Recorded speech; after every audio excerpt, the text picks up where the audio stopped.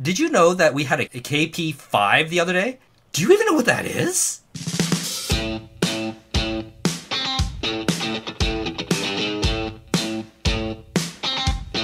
It's June 2023. Welcome to the Photofocus Podcast. As always, I'm your co-host, Ron Pepper. I'm a Bay Area photographer specializing in 360-degree photography. I'm with my co-host, Rob Moroto, up there in Canada, who is a specialist in architecture and real estate photography. This month, we have joining us two guests. First, Shamon Kureshi, who is a nightscape photographer and an amateur astronomer. We're going to find out how that goes together up there in Calgary. And to round out our 3.5 Canadians today, Christy Turner, who is also a night photographer. She also every other kind of photographer, but specializing in night photography. And guess where? Calgary, Canada. So before we get going, Rob, shall we take care of the business part and thank our sponsors? I think we really should, right, because we can't actually do this without our wonderful sponsors at HDR Soft. And I actually couldn't have a business or a life, really, without their fantastic program, Photomatics.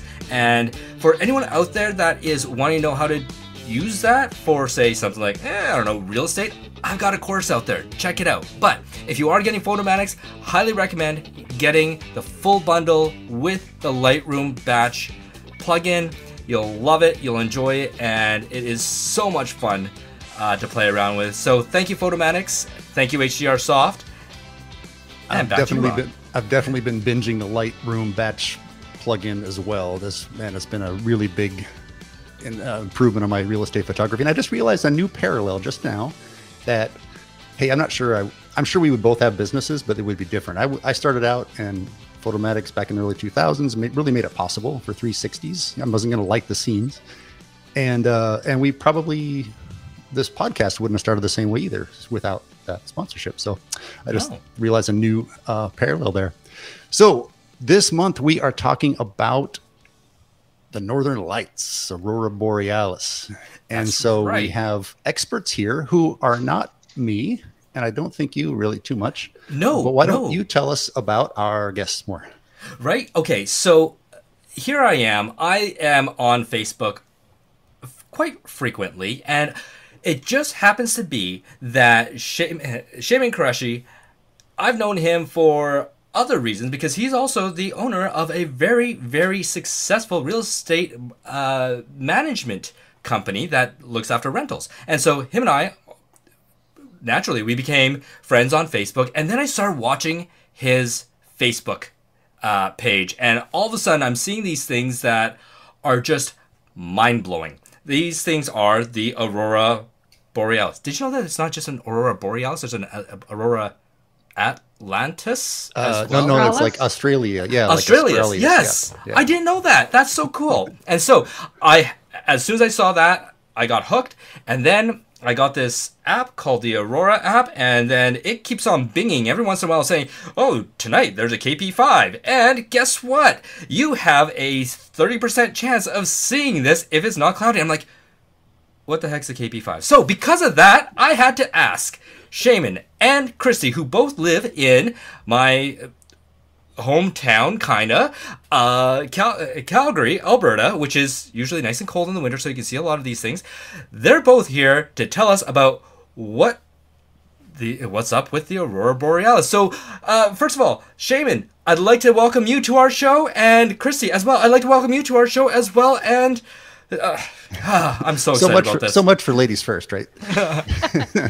So welcome, guys. This is great. I have very limited knowledge on auroras, and I'm going to find out today how much, whatever amount of nighttime photography experience. I'm going to see how much that applies to it because it's a really interesting subject. You already brought up one of the things that there's not only northern lights, but there's southern lights as well, and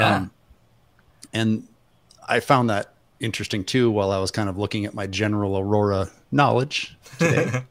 So I didn't know it really either before, just today. Yeah. So let's start there with what the heck the aurora is, not from a photography standpoint, but I know that everybody who doesn't know is going to first go, okay, I know the Northern Lights. We all, I think, know that usually cool green effect. But who wants to share the short version of what does it come from? Go ahead, Jim. Okay. Thank you. No raising hands here. Just go. Yeah, thank you very much, guys. This is a real honor, and I'm always happy to talk photography. So here we go. People often ask, where do Northern Lights come from, or what causes them, and ultimately, how do you predict them? And the real short answer is that the sun, being a giant ball of hot, burning plasma, from time to time decays.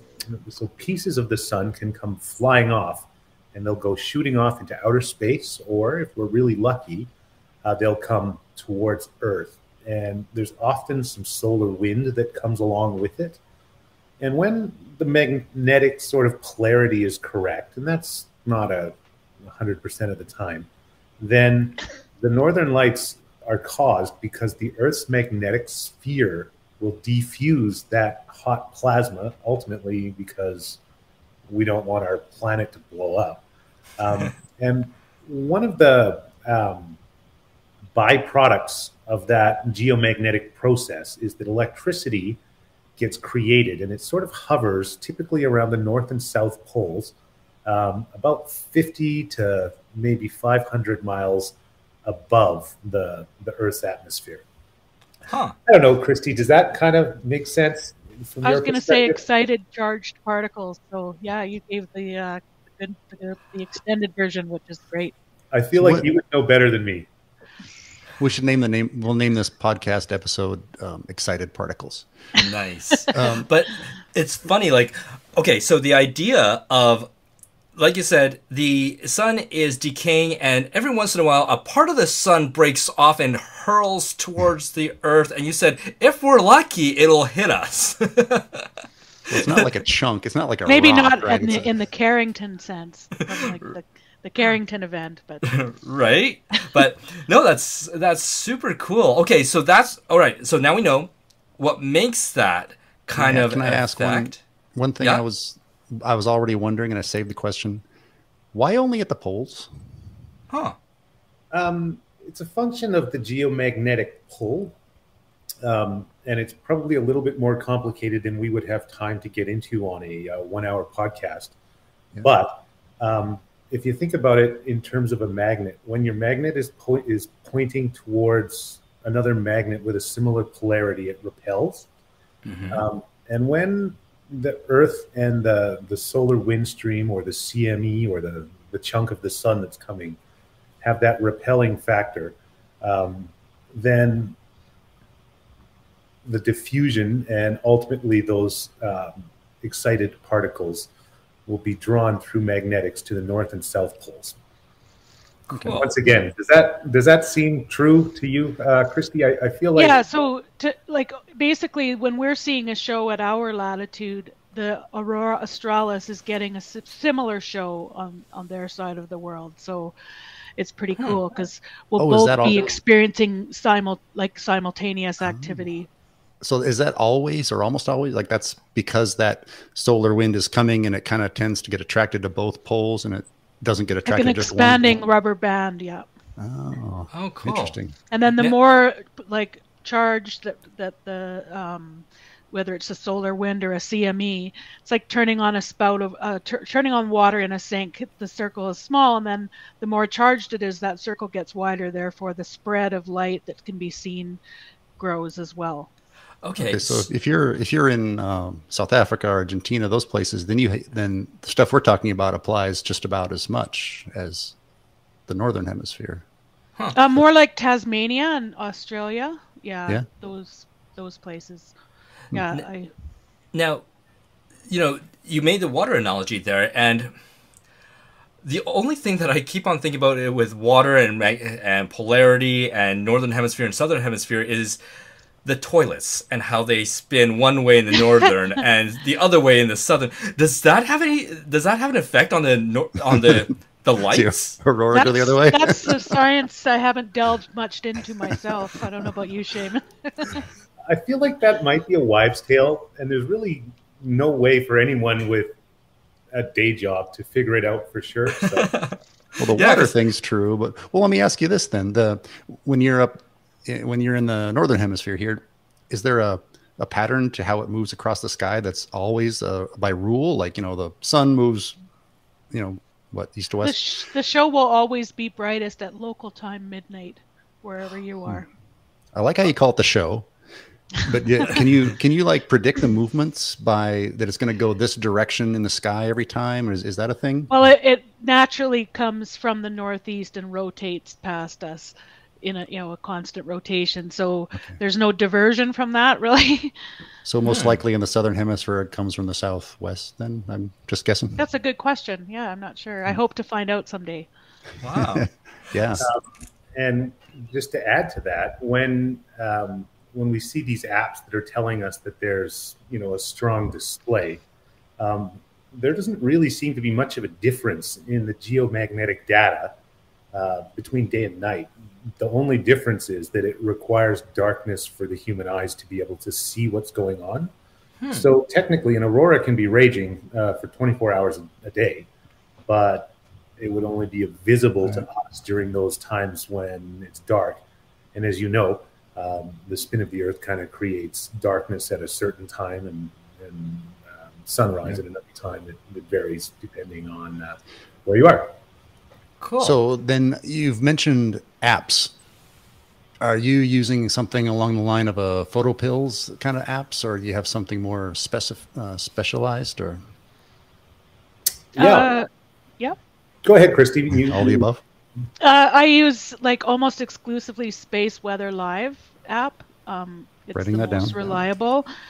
I'm not a big believer in KP as far as what you're going to actually see. It's more the other data is more important than that KP index from what I can tell. I mean, you can be KP7 but seeing nothing. So, I mean, it is nature, it's volatile, but Space Weather Live is my go-to app. Okay. I haven't heard of that one.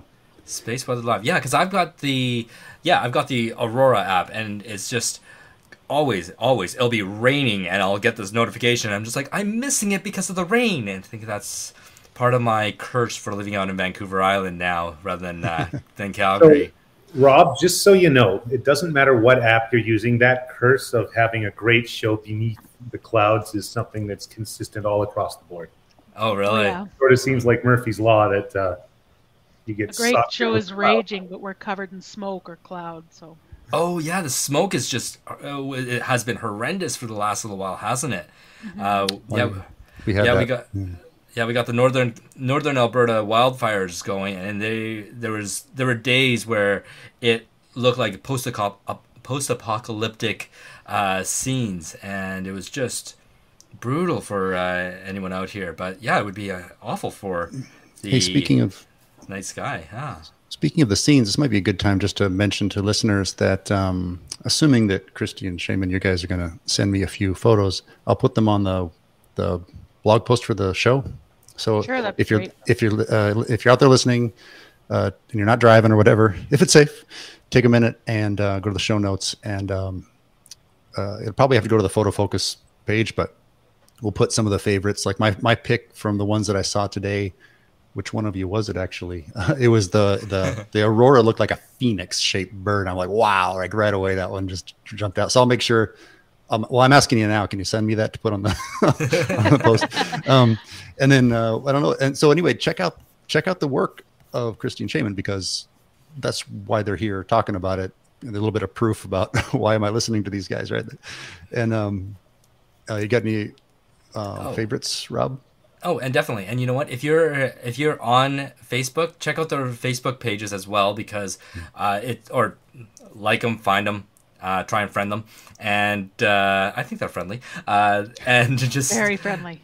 check it out, because it's so cool. And here's the thing that I've found about the Northern Lights that really appeals to me. If you think about the number of people that have gone out and shot these, what was it, the San Francisco Bridge?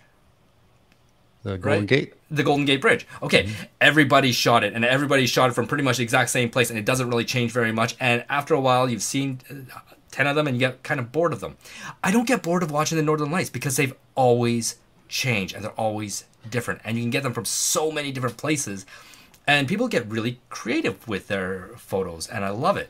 Yeah, Shamen has some beautiful photos of like the composition he does with something in the foreground. I'm a fan, so I'm happy to meet him here on this podcast. He's got some beautiful thank work. you, Christy. Coming from you, that is indeed a compliment. So I noticed something about some of the images, that some of them are, like you mentioned, with the foreground and then the Aurora in the background, and then other ones they feel like you're looking directly up. Is that the case? Yeah.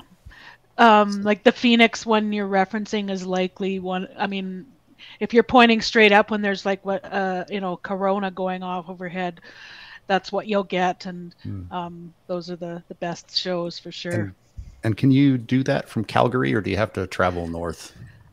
I think we're in a very fortunate geomagnetic latitude for whatever reason. We get multiple opportunities a year, providing we have clear skies, that is, but enough so that we have the luxury of finding, pinning locations and finding things to return to and build into our photos later. So, and then if we want to, if it's going to be an extraordinary show, we'll head west towards the Rockies and get the, beautiful mountain lakes reflecting the lights. Or we can go towards the Badlands and, get, it looks almost Mars-like with the terrain. So we're super fortunate with what we have here in Alberta. Is the Badlands, isn't that South Dakota? We happen to. There's Okay, Dinosaur Provincial Park, which is a UNESCO World Heritage Site, and it's extraordinary at night. I don't have a map in front of me, but is that part of the same Badlands? Or is it just different places they've named the same thing? Yeah, no, I think, we call them the Badlands. I don't know if they're connected. Shaman, what do you think? I have absolutely no idea. I think there are other reserves that are referred to the same thing because, we have one of the world's largest collection of dinosaur remains that have been found in Alberta, and there's a beautiful museum here. So we certainly know what we have. But yeah, they look I've driven through the Dakotas and seen their beautiful Badlands as well. So I guess they're probably a phenomenon that occur all over, There are people out there that know the geography laughing at me now, because now I look at the map and I'm like, no, you have to cross, obviously North Dakota to get there. You're bringing us down to land Montana. here. We're backed up in the skies usually. So. Right. Yeah. So forget I said it. Now, talking about these images, like there's some like serious gear that goes into this kind of stuff. Like, Shaman, I remember in one of your Facebook posts, you had this thing that it almost looked like a beer keg that was stuck on a tripod, and I'm like, what the heck is that? That thing is huge. Like, you need to work out every day just to be able to lift that dang thing. Like, what was that? That was a telescope, or a deep space imaging rig that included a telescope and a whole bunch of other things. All of which, as you accurately point out, are very heavy. And we'll post a picture for those that are listening at home or whatnot that maybe want to see what we're talking about here. But that's something like a 6,000 millimeter focal length camera, at least in SLR standards. And it's not an effective tool for auroras. More often than not, what'll happen is I'll take this thing out into the middle of nowhere and start imaging an interesting galaxy or a nebula. And then out of the corner of my eye, the incredible happens. It just, all of a sudden, this aurora pops up, and sometimes there's dancing pillars and pinks and purples, and it makes for a really good foreground element, and it's one that I often have with me. So that's probably the story behind the shot.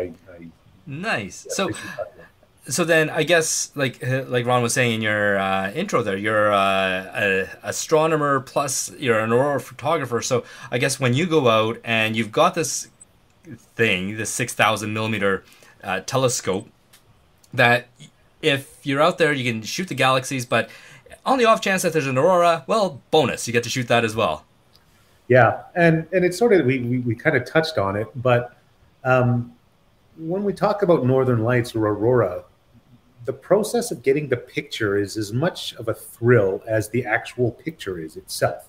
And I think that's something that's consistent with storm chasers and probably a lot of your landscape photography type listeners. But you're often driving sometimes an hour, sometimes more, sometimes 4 hours to get to the right spot that's dark, that doesn't have light pollution, and ideally doesn't have any annoying photographers in it either. Yes. Well, you mean the ones photographers. The ones that are shooting up with a flash? Yeah. Or worse, with their headlights on. Headlamps. Everything. Oh, jeez. But it's a fun process, and that's all part of the experience that most Aurora chasers are interested in. Wonderful. So, Christy, then I'm assuming that you're not using a 6,000 millimeter focal length for stuff. What would you recommend for this? My next purchase is going to be a star tracker, because I've seen, like, Shamen has some photos where it looks like he's doing deep sky and then there's aurora happening, and it like colors his whole image, and it's beautiful. You have to delve into his work to see that. But I also have a special lens that's actually called a spectra lens on loan from UC Berkeley. Okay. I work with a physicist there, and it's to photograph a phenomenon that occurs with the northern lights called STEVE, which stands for Strong Thermal Emission Velocity Enhancement. And so my rig setup, I have two cameras going. Usually one's running a time lapse and then this one, and it's a big attachment with a slider, and I have to have a special stand for it to support it once it's mounted on my camera. And it's kind of jerry-rigged, and it once flew on one of the space shuttles, so it's pretty cool. Oh, wow. But it's heavy, and like most photographers, I have like permanent back issues all the time, but small price to pay, I guess, for the shows that we get to see. Nice. We did a whole talk about keeping yourself in shape to avoid those kinds of problems from carrying gear. Hey, so what, now that we've heard all the cool stuff that most of us are never going to have, what do we need if we wanted to venture out and go? If I wanted to go up to Calgary or north, and what would you say you would need for sure to not miss out, but just not all of the high end items? Well, to jump in, really, everyone's so polite. See, very Canadian. Everyone's very polite. I'm one of those people that can get going and very much hog a conversation. So we all can. It's okay. Really, the basic sort of the least that you would need would be a very sturdy, solid tripod. These aren't the kind that you would buy at a big box store, but something that can maybe hold up in the elements, bearing in mind that there's wind and ideally none but rain and so on. And the next thing would be a wide angle fast lens. My favorites are in the 20 to 24 millimeter range. When you pay enough, you can definitely get them at very low f numbers or very big apertures. 1.4 is great. There's some at 1.2. I understand Nikon came out with a 50 millimeter 0.8 recently. Wow. Yeah, and so the focal length is important because the more of the sky that your camera can see, the better. But it's equally important that the lens have that aperture rating that allows a lot of light into your sensor quickly, because the auroras are moving and you don't want to sort of blow them out or get them blurred by having a really long exposure that doesn't allow the camera to pick up any of the details. That being said, sorry. Oh, no, go ahead. A lot of people's phones right now are also able to pick up. I mean, if you've got a little stand for your phone, you don't even need to have the heavy gear if you just want to see what your phones are capable of doing. But obviously, Shaman mentioned like the tripod and the other lenses. I mean, it can go from the very basic to the very elaborate. So it's I remember for a while I was doing full moon shoots, approximately once a month, and the moon's moving pretty good, so you can't have a really slow shutter speed, which you don't really think about. So is the Aurora similar? Like what shutter speed are you looking for to capture the movement without the movement? I think it's probably very much a personal preference thing based on the gear that you have and so on. But if I'm shooting an Aurora or I have my camera focused on the sky on an active night, I'll almost never let it go for more than 2 or 3 seconds, with a preference to about 1 second. Oh. I've got some colleagues or friends that take amazing shots and have shown me some amazing work where they've looked at it and taken 10 and 15 or even 20-second shots. But on those nights when the auroras are really strong and they're dancing, you lose a lot of that detail, and it kind of makes your final image less interesting. So if someone asked me, I'd say shoot for about 5 seconds if you can. So you're not trying to freeze motion like a person walking, or the moon is moving it enough where, I forget now, but I want to say something like 1,000th of a second or something. You actually do need that speed, otherwise it's a little blurry. Could be more. Don't quote me on that. But is the aurora the idea where you're kind of doing a slower, you're letting it move within there to get that silkiness, or are you trying to capture what am I trying to say? You're trying to stop the motion. Yeah, there's different sort of approaches that one can take, and with a longer shutter speed, you kind of get that dreamy, more silky look. And right. If that's what any given person is shooting for, great. And when you have a dancing aurora, and you get a good quick shot that freezes the movement on it, that's when you're going to have a picture that pops. That's when your image goes viral after you post it online. So what did you do for the Phoenix one, since people are going to see that? That was almost an accidental shot. I was using a ball head, which I almost never use, and I forgot to tighten it, so it kind of made the camera drop on me. Cool. It kind of feels like you're zooming, doing that zoom trick. It's kind of what it looks like. Like I said, it was entirely coincidental. And it sort of picked up some of the trees on the bottom right-hand side. But that was pointing up, and that was a 0.5 second shot at f1.4 and ISO 500. Wow. Well, I know I've got a couple of lucky ones where I didn't plan it, but once I saw it, I was like, wow, that's a good shot. And if you're saying that's what happened here, that's a good one, because the trees really work. I think they're an important element. Yeah. Well, kind of like it looks like the bird's kind of looking down at them. It's very, very cool. For sure, yeah. Christy mentioned it, but that's called a corona, and it takes a very strong display before you'll ever be able to see one of these. And so it's almost always directly overhead, and that makes it very difficult to find a foreground element unless you can maybe prop yourself and your camera underneath a tree, or right. Find an owl or something.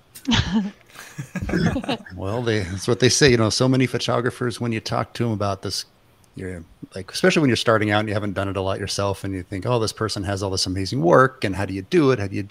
And they'll tell you, they'll be like, I'll shoot all day, and I'll be happy if I get one I want to show. So, I don't want to feel like I always have to get the shot, even though we always want to. But yeah, it sounds like you're saying that too. There's a lot of luck involved. A lot of there's the more you try, the more luck you have. Determination and patience, for sure, right? Yeah. Where luck meets preparation. I mean, yeah. What am I? Yeah, luck meets preparation. You get the shot. Yeah. I'm curious to hear Christy's comments on shutter speeds and some of her techniques, because she does amazing work, and I've seen a lot of it. I've been a follower for a long time. And I think we can all learn something by maybe hearing some of your technique or your secret sauce. I'm usually using the Tokina, like 16 to 28, or I have a 15 to 30. But lately I've been shooting with I just picked up a 50 millimeter 1.4 and been just shooting with that on a second or third camera, just to see, especially with this show I've got in the background on my picture here, but those coronas you're talking about, the colors that those lenses pick up is awesome. And I'm actually also running a GoPro most of the time, the GoPro 10, I think, and just, for time lapses. So sometimes I'm running from tripod to tripod, just trying to keep it all going. But yeah, and I shoot, my sweet spot is usually between 5 and 7 seconds. I often start off around ISO 1600. I might pull it down if the show is really vibrant and lots of visible pillars. And yeah, I'm changing all the time, and I really enjoy the way your photos look, and I'm going to be looking closely at some of your settings, because I always like you said, you can learn from another photographer constantly. So Now, we've talked a lot about the lenses and the apertures. What about camera bodies? I know that there's astral bodies out there that are specialized for astrophotography. Do you need one of those, or is it a regular DSLR okay? Do you need medium format? What's your take on that? Christy?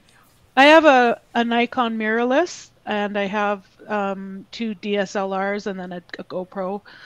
So kind of a mix. I'm planning to acquire a second mirrorless. The difference in weight is what's driving me towards that technology mostly, because when you're running with 2 or 3 cameras, that makes all the difference. But yeah, so I'm kind of running the whole span there.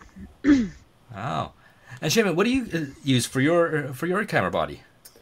I hate to say it, but it's sort of this evolution where I'll drop a huge amount of money into one brand, and then for whatever reason, a year and a half later, decide that I want to switch. So I basically have everything. I've got I've got a Sony A7R5, or 2 of them actually, and that's sort of my drug of choice right now. I've had the Nikon Z series mirrorless, Z7, and before that I had some Nikon D850s, and I was really happy with those. And I think that, to be honest, it doesn't matter.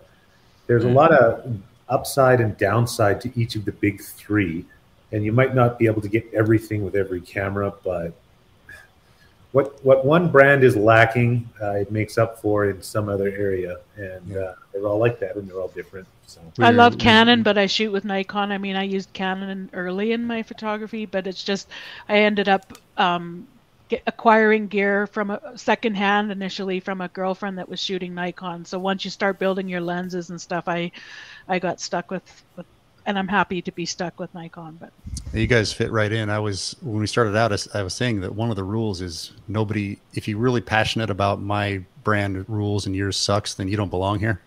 I'm the same way. I just feel like we're in 2023, and already for several years, any camera that you get, like if you're someone who's starting out, like Rob and I talk to people who are starting out pretty often, and you're like, don't stress about which one. You're going to get something that's going to take care of it. Now, if you're in a certain situation, you might need this wide lens, whatever.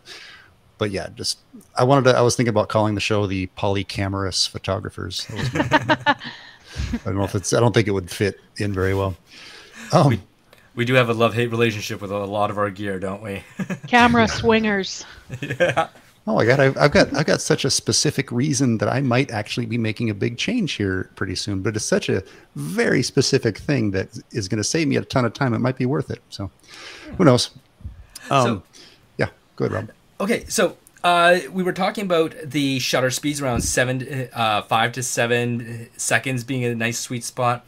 Having those wide lenses, nice open apertures, and then you mentioned that you were talking about like the ISO around 1600. Now 1600, that's with a lot of the newer cameras, that's actually pretty good. There's not as much noise as there were back when 10 years, like cameras from 10 years ago, 1600 ISO was almost unusable. But now they're very usable in these newer cameras. But there still is noise, and considering that you're shooting in low light conditions, is noise reduction something that you guys think about? Is that something that's very important? And if so, what do you guys do with it? Christy? I address a lot of that in post. If it's, I'm happy with the settings I'm using most of the time, but there's definitely times I've had to crank it up when, activity sort of peters out a little bit, or, but most of the time I just make some minor corrections when I'm processing the photos, and that's it. Or I may on occasion do it in camera as well, but. Yeah, I should just say before you go, I just wanted to mention for people that are, a lot of the audience is starting out, and noise is exponentially more in underexposed areas. So naturally, night photography, it's going to become an issue more often. So yeah, Shamen, what do you do? Yeah, that sort of grainy, annoying artifact that shows up in your perfect shot can be really frustrating. One of the techniques that I like to use doesn't even involve software or the post-processing realm, but instead stacking. So that means taking a similar picture or identical picture over and over again. It can be 1, it can be 5 or 30. And then with software, Photoshop does it, and there's probably half a dozen really good apps out there that'll do it, like Starry Landscape Stacker, Starry Sky Stacker. Photomatics will do that. Yeah. That's one of my insider tips is if you're doing night photography, let's just say there's not moving things, you can just take multiple shots at different exposures or not, and just average them out, because you're probably I'm probably stealing this from you, but noise is random. Well, that's exactly it. And you can sort of average out the light value of each pixel, and the more images you have, the better. So if you're shooting a foreground and you're a Northern Lights photographer, that's a great way to get rid of it, to the point where noise isn't really an issue that I think needs to be addressed with Northern Lights photography. The sky, on the other hand, is very different, because we talked about how you kind of want to keep your exposures relatively short. And as a result, some of the other settings, the ISO and whatnot, might kind of create that noise problem. So one thing that I like to do is to turn on the long exposure noise reduction. And what that does is it takes another shot with the shutter sensor closed somehow. And that tells the camera exactly what true black is. And then it kind of does a reduction algorithmic process that gets rid of a lot of the noise right there in the camera. And then when you go in to edit your pictures, you don't need to maybe punch the sliders as much as you would have otherwise had to do. We're talking about AI, and I have to say, I've never really been that impressed with any of the AI denoising technology out there. You've been out all night, you might have one shot, and you just got to edit it before you go to bed. And then you go to run this program or this script, and it can take 5 or 7 or 10 minutes. And that's not specific to Lightroom. Topaz has a similar sort of product. And I'm not a big fan. I use them when I feel like I need to, but that's relatively rare. Well, this kind of photo that you guys are creating is not the type that you would normally go home, quickly edit, and be happy with it, right? I feel like this is something you might spend a little time on to get it right. And those kinds of things might come into it. Like maybe you even denoise differently and make a few versions and combine them, something like that. That's kind of the sense I get from. Well, for sure. Almost everyone I've spoken to kind of implies to me anyway that when you're doing Aurora photography, you almost have to edit 2 separate images, even if it's just a single frame, where you edit the sky in a certain way and then you edit your foreground in another way. Yeah. And it does sort of run the risk of looking fake if you overdo it, but it's something that most people with a good set of eyes can tweak in a way that they want, and that helps. Yeah, usually you select the sky and then invert it and then edit the foreground using that exact technique he's describing. So yeah. And then I would use one of the many AI item removal options that are out there. I would try those to get rid of all the other photographers, and I would be disappointed, and then I would have to go and clone them out myself. That would be my workflow. Now, I just thought of something here. When you're shooting there, and you've got your camera pointed straight up to the sky, how do you meter that? Because the regular camera meters are going to be like, oh, this is really dark. You got to do it for 30 seconds. You just got to know. How do you do the metering? What is a meter? Yeah, what? I called it, right? You just got to know. It's either know or trial and error. You take a shot, you see how it goes. Just like when I'm bracketing, Rob, if I'm in a home or out or something and I just run a bracket, I think it's right. If it's not quite right, I just make an adjustment. Like Bobby Flay cooking, he just cooks for a while, tastes it and adjusts it. A lot of it boils down to preference too, right? Like it's just what you get used to and you're part of your workflow. So yeah, I think Christy will probably concur here that the majority of Northern Lights work or Aurora photography is done in manual mode. And it becomes a numbers game. You take enough shots, sooner or later one of them is going to be awesome. Yep. Have you guys ever gone out and done lightning photography? Oh yeah, we have some beautiful storm skies in Alberta, and weather's changing constantly around this time of year, especially. So yeah, it's one of the, I was kind of getting a sense for that with the Aurora. Like with lightning, you just leave the shutter open for a while, see what you get. click, click, click, click, click. Sooner or later, you've got it. Exactly. Called the spray and pray method. Right? Yeah. Okay, so that's if you're not metering, then you're looking at the back of the camera, seeing the image preview, and are there any tips that you would have for our listeners who are wanting to go out, like what they should be looking for on a histogram or anything like that? Oh, for sure. One of the biggest things that new photographers ask about is literally how do you focus? It can be very difficult. Most of the time, it'll be very difficult to use the autofocus function in the middle of the night unless there's a giant, super bright star that a very fast lens might be able to pick up. And you're shooting wide open, right? So that's a big deal.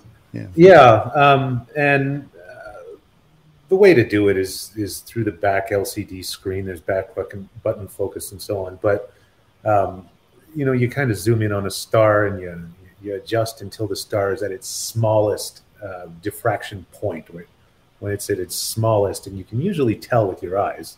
Well, then that's a reasonable indication that your stars are in focus.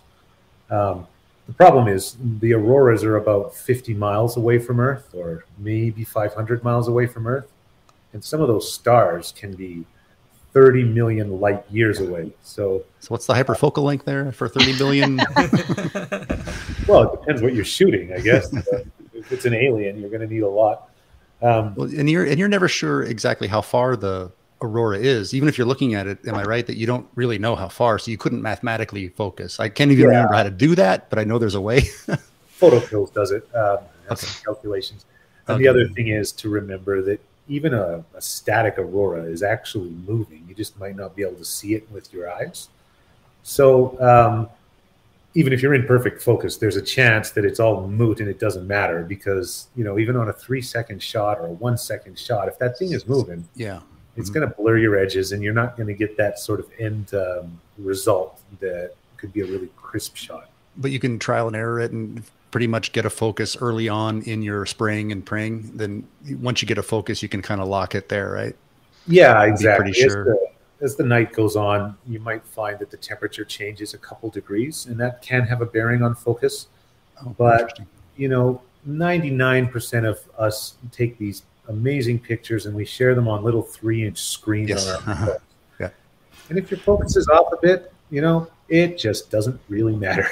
How would this have been done before digital photos where you could look at the results right away? How could this be even really done? I have a mark on my infinity on couple of my lenses, so that I can feel it at night, and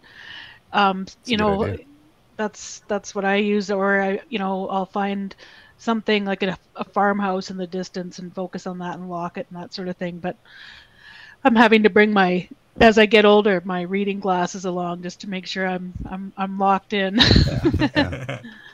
That's a good idea, like a tactile thing for night photography, so you don't have to see. That's a really good idea. Or does infinity work most of the time, where you could just tape it? Because like one of my lenses, I just tape it because I use it for only one thing. That's a tough one. I've tried it and I've gotten away with it at times, and I've brutally, miserably ruined shots in the past.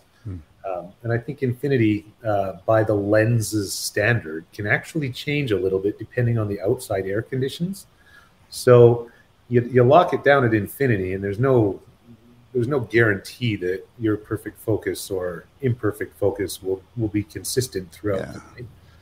I'm constantly checking as I'm shooting, throughout the night. I'll, because I'll move the camera and get a different, foreground or something anyway, and then I just want to make sure it's still locked in. So you're a responsible night owl. You're doing it the right way, not just setting it and forgetting it. Yeah, nice. I have done that and lost a few images as a result, like Shaman mentioned. So Well, I just wanted to make a clear point about photo pills for people out there that don't know it. I really like that app. It is like $10. It's an iPhone app, or I assume Android. I don't know. I use it on Android. Yeah. Okay, good. Yeah. And they really cover the whole thing. Like there's the Photographer's Ephemeris. That's a good app as well. But I really just feel like photo pills, they really nailed it. We got to get them on, Rob. There's like these kind of, they seem like real nice guys they're from Spain. And they do a lot of content about how to go get some of these epic shots. So we got to really have them on. Maybe we could have this group and with one of them when we get closer to the eclipse, because I think we should start preparing people for the eclipse this time. Yeah. We can have a meetup. Exactly. So when you guys are going out shooting, like you said, you may actually be driving out an hour to maybe 4 hours to get to a destination. Christy, you mentioned that the best time is going to be around midnight, where it's going to be the brightest. How long are you out in the field shooting typically? It depends on the time of year. Like in the summer, it doesn't fully, at the peak of summer, it doesn't fully get darkness here until around 11 p.m. So, and then the sun's coming back up just after 3:30 kind of thing. So there's a shorter window there, but pretty much in the winter, from October onwards, as soon as it's dark, until you get tired or the show is over, so to speak. Hey, we're kind of getting near where we should wrap things up pretty soon. I have a couple of remaining questions I wanted to throw in there, and I'm hoping listeners are wondering the same thing. That's why I'm asking. Number one is some of them, I don't believe I've ever really thought of auroras being purple or other colors than green. Is that, first of all, if you want, is there an explanation for it? But more importantly, is there a way of predicting that? Is that something that you would know is coming, or is it also get what you get? It's speculative science, I think, and Christy, I'll let you comment on this and speak to this matter because I feel like you know better. But the different colors come from different gas byproducts that are kind of floating around in the magnetosphere. So that would be hydrogen, that would be sulfur, and that's sort of where those bluish, cooler tones come from. They're not always visible to the human eye unless they're very strong. And as a result, it takes a very big, very strong, powerful display, and they don't come up very often. So when you see them, they're very beautiful, but it's kind of like predicting the Northern Lights. Technically, it's possible. You can follow the data, but there are no guarantees. Not a perfect science, yeah. Interesting. Yeah, I have.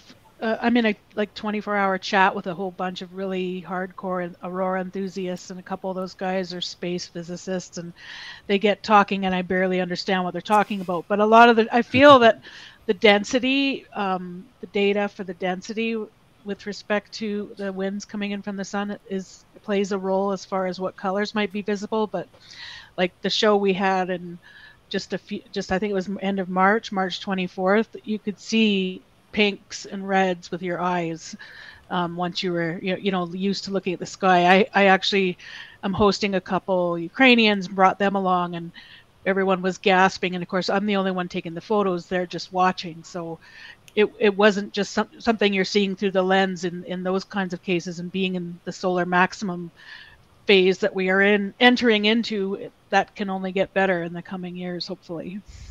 Oh, and tell us about that. That's a trend that goes over years? Yeah, we're in the next 2 to 3 years, we will be at solar maximum for this solar cycle, and we can expect, quite a few large aurora shows and a lot of, activity from the sun, hopefully some X-class flares that don't damage Earth. Oh, I think I did hear something about somebody was saying that kind of thing could happen anytime. Like things that damage the Earth. I'm like, what? I don't know I didn't know if they were serious or if it was just a YouTuber or something. Yeah, look up the Carrington event. It knocked out power for an extended period of time. I mean, it can so definitely bring down signals. In fact, there's you can be tuned to a certain frequency on an AM radio, and when there's certain activity, it actually affects the radio itself. So the transmissions, and yeah, you can get completely mired in all of that science for sure. It's fascinating, but wow.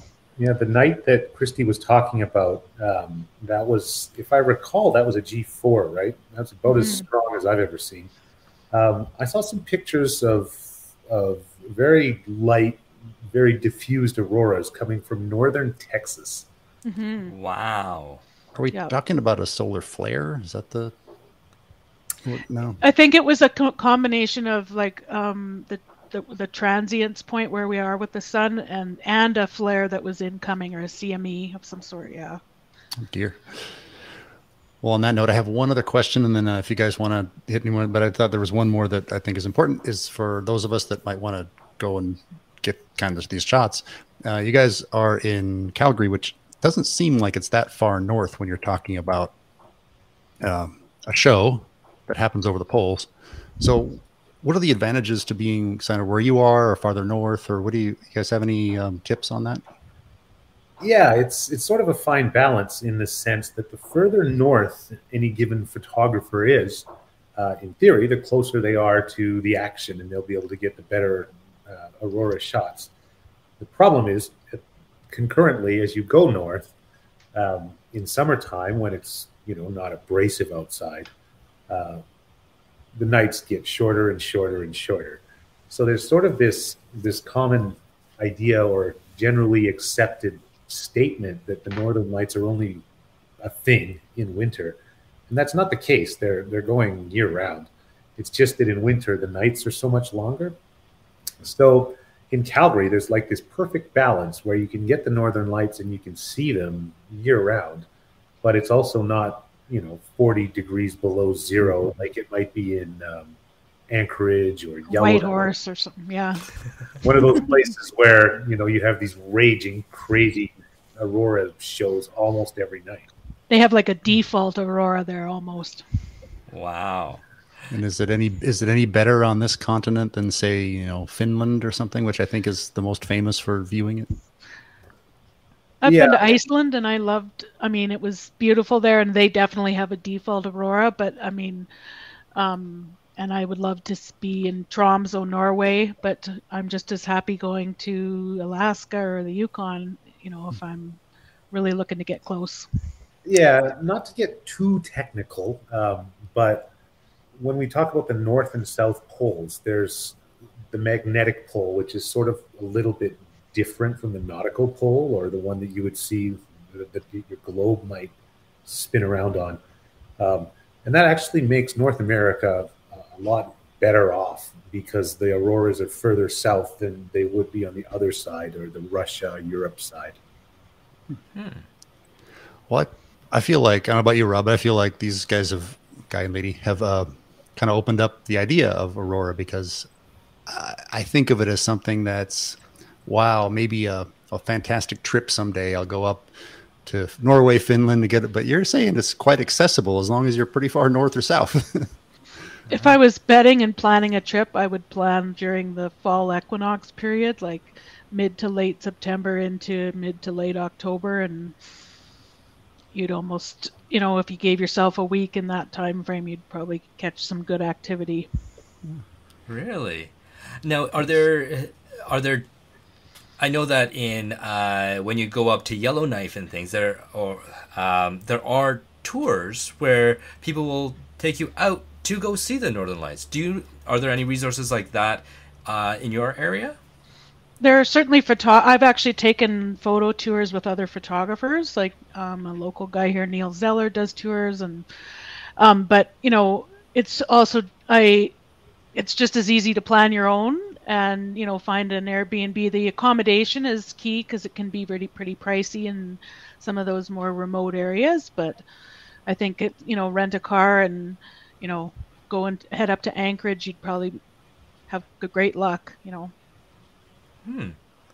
Interesting. So for anyone out there listening that wants to grab a rent-a-car, get up north to see the Northern Lights, then summer equinox, take a wide lens with a very wide aperture and a very sturdy tripod. Anything else that you guys can throw in there for advice to enthusiasts?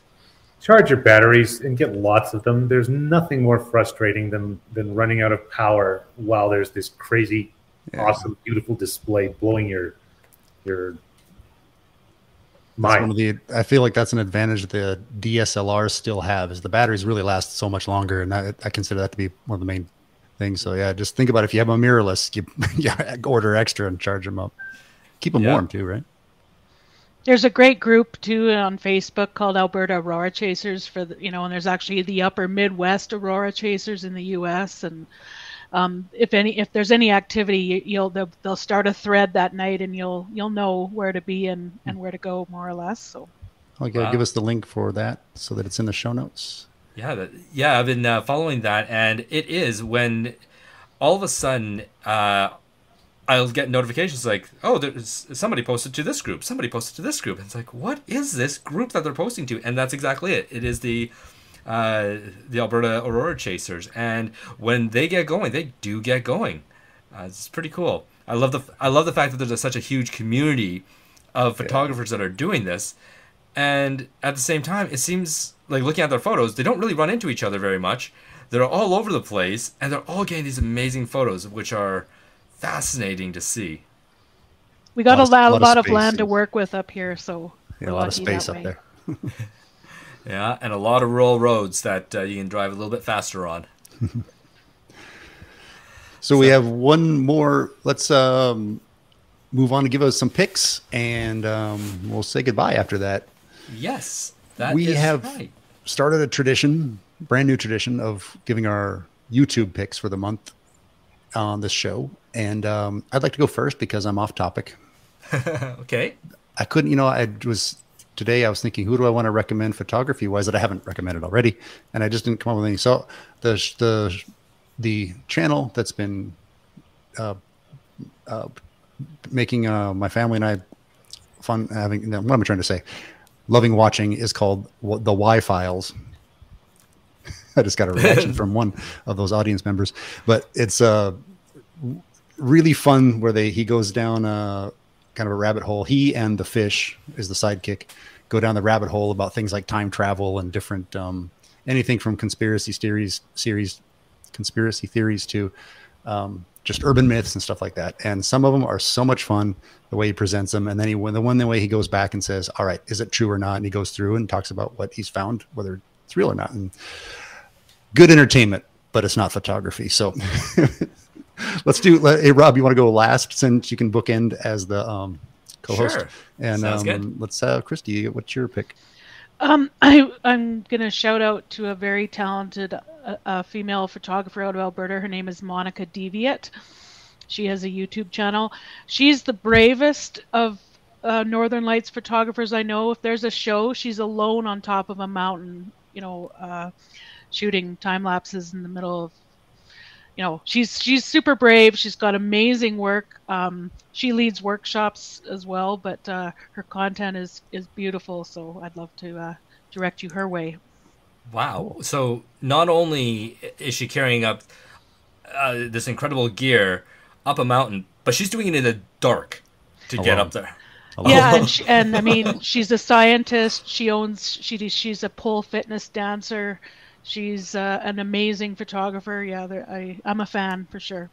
Wow. Nice. What about you, Shamen? I am going to go with Astro Backyard. It's a guy named Trevor, and I don't know him. I merely follow him. He's out of Toronto area, somewhere, maybe one of the surrounding cities. And his whole thing is that he takes these absolutely stunning deep space images of nebulas and galaxies and moons and whatever, comets. But he does so using techniques in gear, most of which is probably very, very expensive. And it's all done in his backyard in a light polluted big city of maybe 7 million people. So the work is amazing in its own right. But when you think about some of the factors that he's got to deal with to get these images, it becomes pretty cool. And a lot of his videos are kind of just showing you some of the experience that he goes through to capture those. And I got to hand it to the guy. He works hard. Wow. Wow. It's impressive. Nice. And then for me, I've actually found that, okay, so there's a ski hill right outside of Banff, and it's called, Banff Sunshine Resort, and they have a webcam. And they have this webcam pointed up at the sky, and if the northern lights are out, you can actually see it live on YouTube and watch these northern lights from the ski hill. It's phenomenal. I had it on the other day while I was doing processing. I had it streaming on one of my monitors while I was working on the other one, because it was so pretty just watching the northern lights live. It was really, really, really cool. Nice. Well, there you have it. As we say, cue the music. And let's go around one more time and tell everyone where to find you. Let's go ladies first this time. Christy, what do you want people to know about you and where to find you? I have a Facebook page, Christy Turner Photography, and my Instagram is Aurora Chaser YYC. Aurora Chasers, the new Storm Chaser. It's the Aurora Chaser. Shaman, what about you? I am on Instagram at Shamon Kureshi, and drop me a line. I'm happy to chit chat about anything photography related. Careful what you ask for. Rob. And I can be found at Rob Moroto on both Facebook and Instagram, and of course online at robmoroto.com. And Pep? I also have the vanity website, ronpepper.com. Hey, Bay Area photographer, if you are one also, get in touch. Let's network. If you know someone that needs one, let me know. Otherwise, I'm not promoting a course or anything like Rob. But Rob's course is great. I've learned stuff from it too, so check that out. And with that, hey, I don't know about everybody else, but for me, I feel like Aurora has been a little bit demystified as far as how to capture it and what needs to happen to make that happen. So I appreciate that. I hope everybody listening does too. And I know you can't go shoot I know listeners, you can't go shoot the Aurora now, but my recommendation is always try to get out, shoot something whenever you can. And we'll see you in a couple of weeks for the Q&A show. Adios.